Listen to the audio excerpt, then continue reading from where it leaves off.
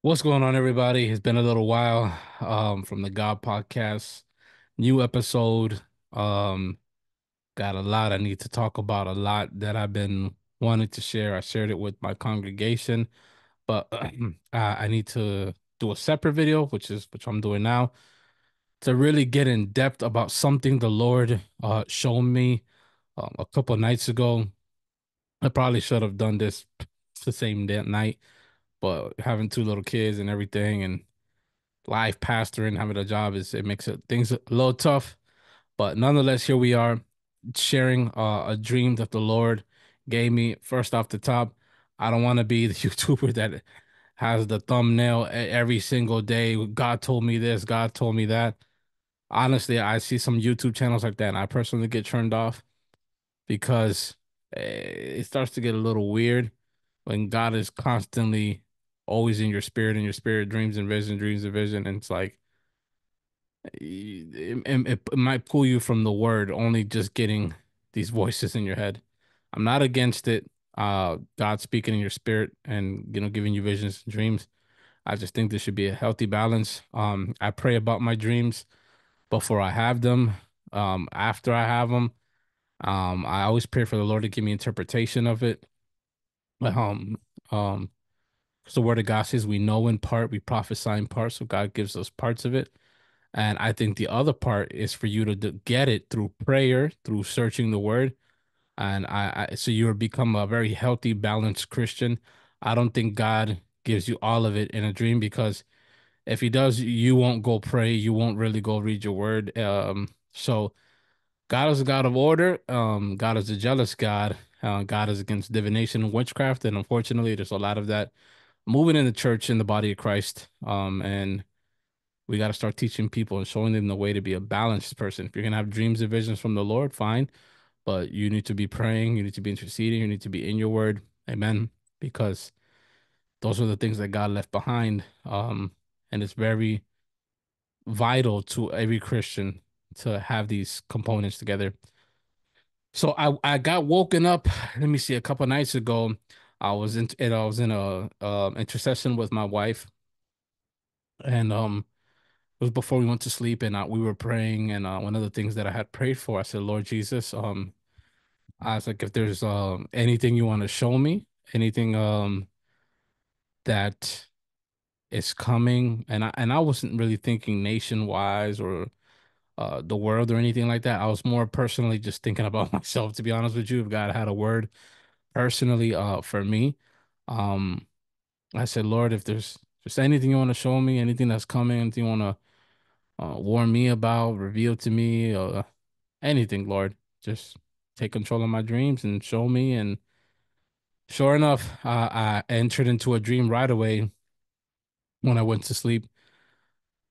I started off first that I was standing in front of the White House.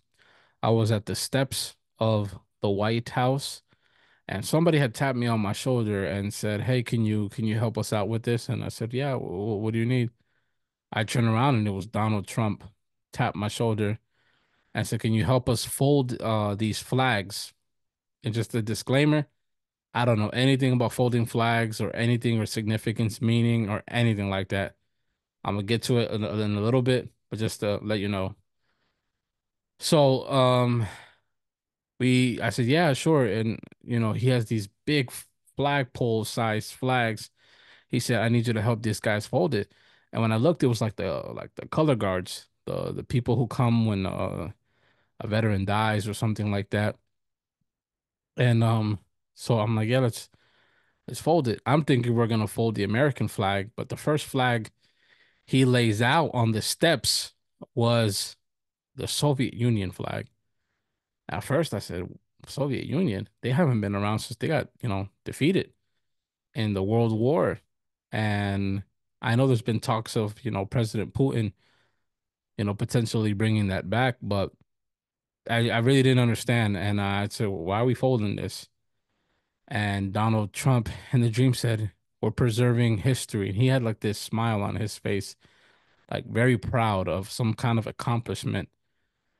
And he said, we're going to fold this flag. And it was the Soviet Union flag. So we're going to preserve what we did.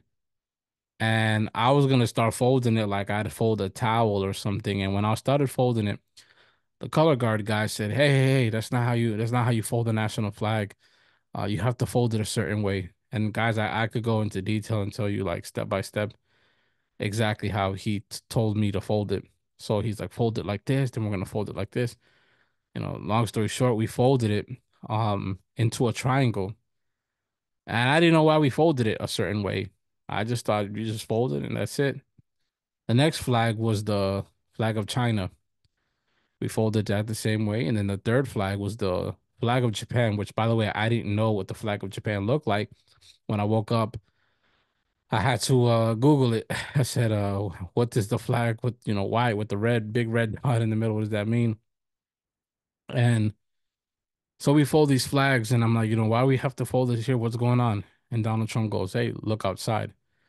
And I look outside, like not facing the White House. I start facing outside and I see a large ark, like Noah's Ark, parked in front of the White House. And a bunch of Christians were getting on this ark. So right away in the dream, I knew like this is an end times dream because Jesus said the last days would be like the days of Noah. They just discovered and confirmed Noah's Ark recently this year. This is symbolic of something. Everyone's getting on it, and I knew it was Christians because I saw people from my congregation in there. I saw my family. I saw my wife getting on there with my kids. But I also saw a huge tsunami wave coming, and that's why everybody was getting on this ark. And I looked at this thing and I said, man, we're gonna get washed away. Like we're about to get it really bad. I don't know how we're gonna survive this. And I'm like freaking out, scared. I look over to Donald Trump to see what he's gonna say or what he's gonna do. And he was too kind of like focused on his accomplishment, smiling at these flags. And I didn't understand why. So when I'm looking at this thing, then I get somebody else tap me on my shoulder, and it happened to be Nancy Pelosi. And when I looked at her immediately, I'm like, what's this wicked woman doing touching me? She goes, excuse me. And she hands me my son's diaper bag and my backpack. And she goes, make sure you take this with you. And whatever you do, make sure your family stays together. Don't let them get separated. You need to stay together. Which to me, that shows also, I interpreted it as we're in the last days. And I know the enemy is trying to bring a lot of division amongst families and churches, body of Christ, other Christians. We got to stop that. This is the time to be united, not divided. That doesn't mean uniting with false believers, uniting with false doctrines and false brethren, but nonetheless, true believers being united. And she said, stay with your family, stay with your kids. And her eyes were watery. And she didn't really say it, but I felt it in my spirit that she had repented of all the wickedness.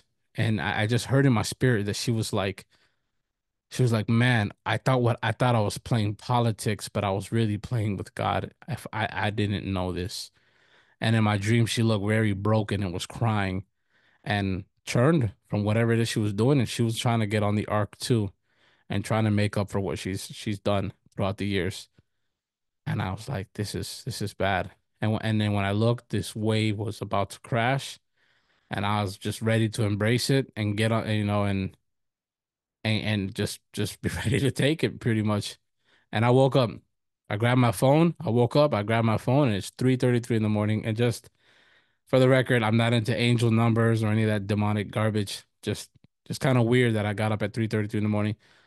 And I heard the Lord say, pray, and you need to research the meaning of what this. I'm trying to show you symbolic things for you to pray and do your research. So I looked up at 3:33 in the morning. I said, what does it mean when you fold a national flag like this, and that? And I didn't know, but it popped up that um the when you fold the flag, it is called the 13 fold symbolism for the flag.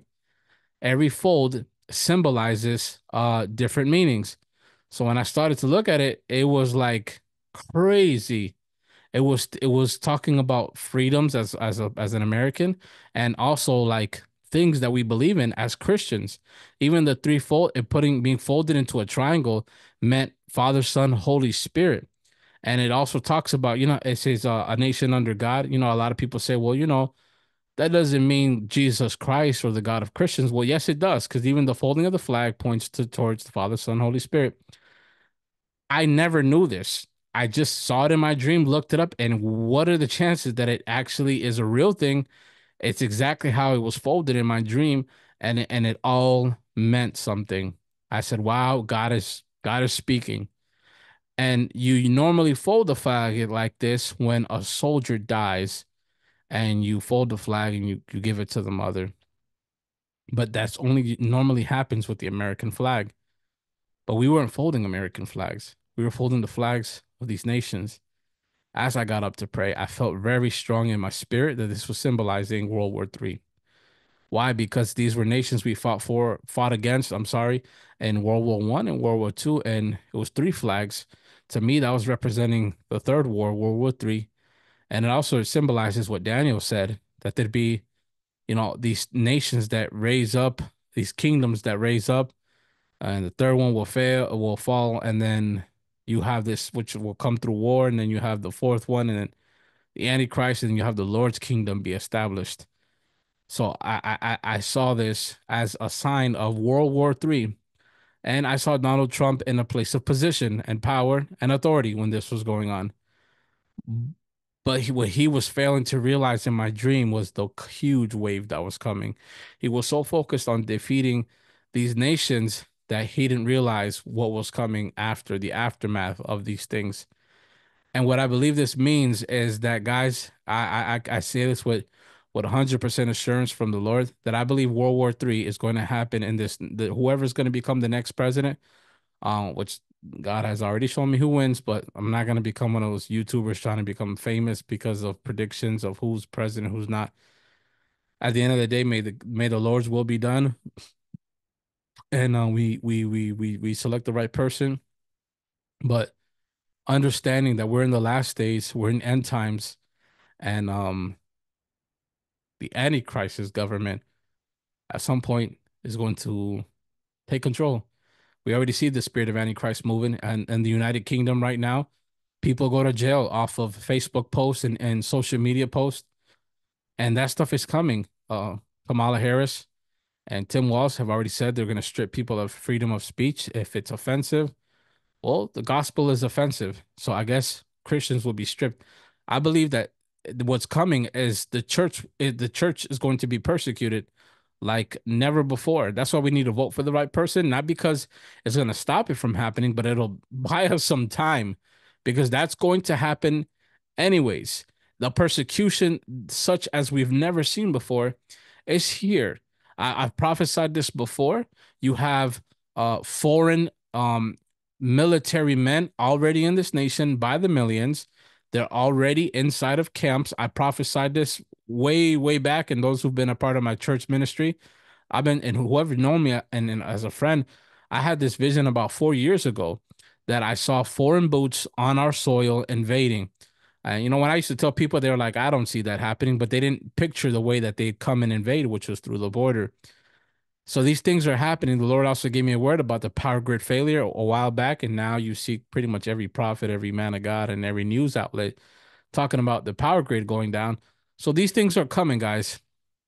But what this was symbolizing was World War III is about to happen. I've been feeling in my spirit.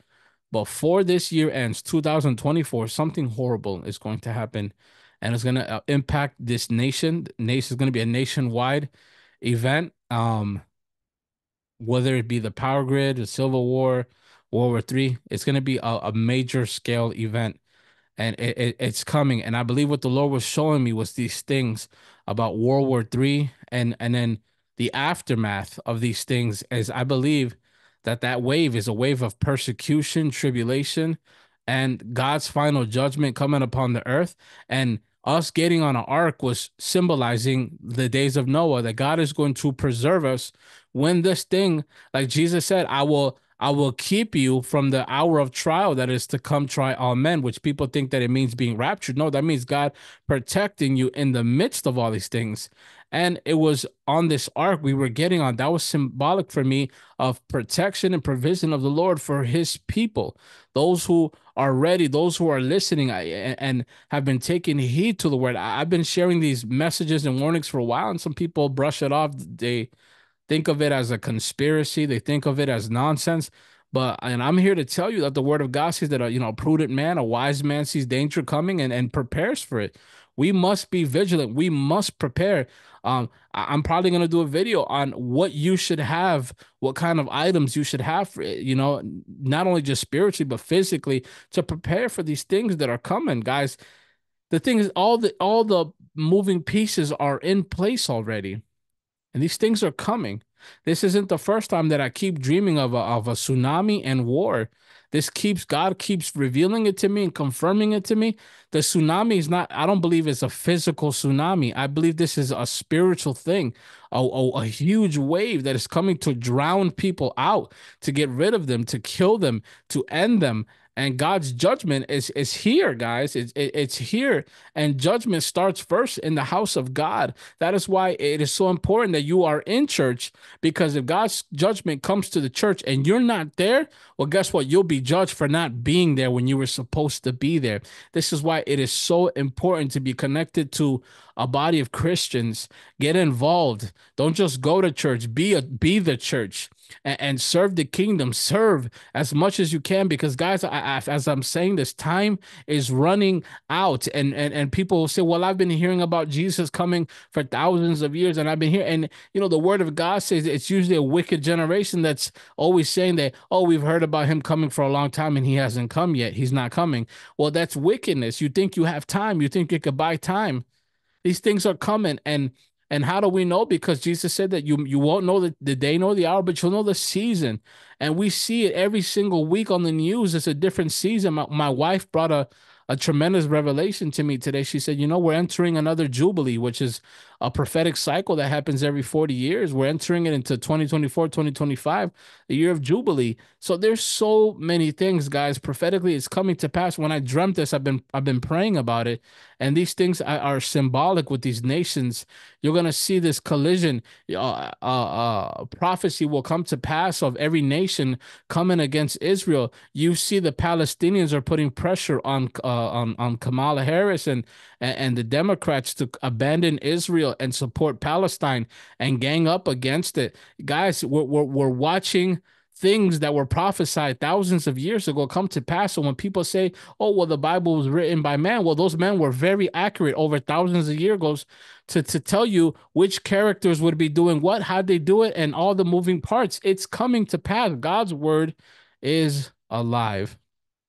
World War III is here. And I believe that something major and a major event is going to happen before this year ends. And I know people are saying, "Oh, were you just saying that because of elections?" Well, it doesn't matter. The major event won't be the election. It'll be events revolving around it to cause distress, chaos. I felt it and I heard it in my spirit. Bloodshed is coming, and I didn't even pay too much mind to this, but the four horsemen of the apocalypse, the first one is the red horse, and it says that one brings bloodshed. So that was God letting me know that I believe the first horseman, which is red, is bringing bloodshed, which is going to come, I believe, through war, civil war, uh, uh, criminal acts. You have not only just America being invaded by illegal immigrants. You have it in the UK. You have this going on everywhere. You have it in South America, elections, of dictatorships causing civil wars on the street. You have so much in Latin America and all through parts out, of the world. The Iranian president was just killed not too long ago. You guys, it's so much. I could go down the list of things. And if you're watching this video, I want you to you know, comment on this video if the Lord's been giving you, if you've been having dreams of tsunamis and war and different things, and share this video, guys. I don't get a lot of views or likes on my videos. I don't do this for likes or views or anything like that. I just put the word of God out there because I want to be a voice in the wilderness. I want to be the voice that lets other Christians know you're not crazy for dreaming what you're dreaming and feeling what you're feeling, and warning them so they can prepare, because there's gonna, when the power grid and all that stuff goes out, there won't be no more videos. There won't, you won't hear, you won't know, but you'll remember this. So please share this video, not for the sake of me, for the sake of, this is a warning from the Lord that us as Christians, we must prepare. Noah prepared.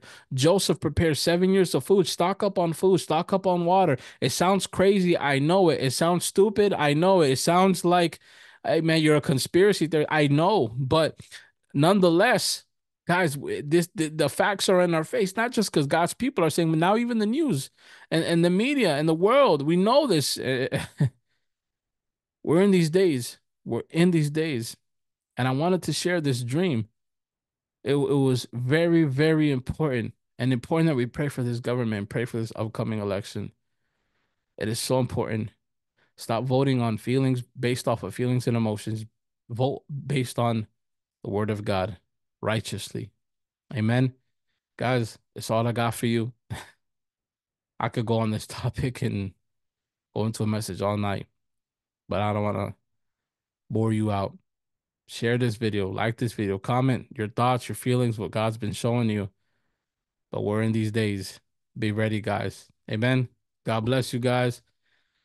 And I'll see you on the next video. Amen.